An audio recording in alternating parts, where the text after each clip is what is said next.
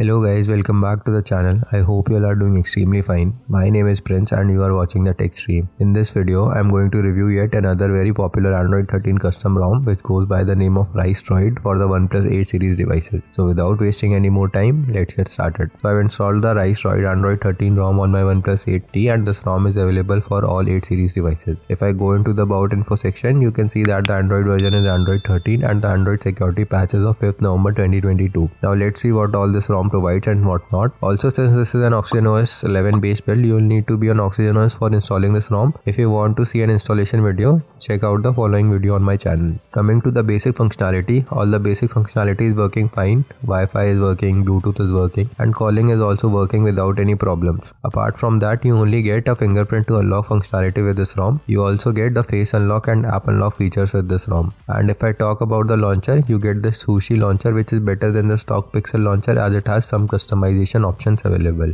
From the first look, the ROM feels stable and snappy just like it used to feel before. Moving on, as I've already shown you, this is an Android 13 based build, so you have all the latest and best features of Android 13 like more accent colors to choose from in the wallpaper and color section. You get new music player widget and output picker and other features. So all the latest Android 13 features are there and working well. All your banking and payment apps will just work fine as this ROM passes the safety net test out of the box. And if I show you the wideband security level, that is also L1, so you can stream HD content on Netflix and other streaming sites. Moving on, you do get fully working OxygenOS camera and gallery app, and all the modes of OxygenOS camera are fully working without any issues. Talking about the battery, I didn't face any drains as such, but I will use this ROM for a week or so and I will update you with all the details about the battery. So press the subscribe button to not miss those videos. Talking about gaming, you get full 90 FPS support in BGMI. As you can see in BGMI settings, you have the option to select 90 FPS and you can play on 90 FPS also. The gaming performance looks very good initially. Comment down if you want me to do a full gaming review on this ROM. Now let's talk about the customization options that are available on this ROM. If you move on to settings, there is an option for personalization settings, and here we have all the different tabs. Under lock screen, we have ambient display settings, lock screen shortcuts and other fingerprint customization. Under miscellaneous, we have game space, pocket mode,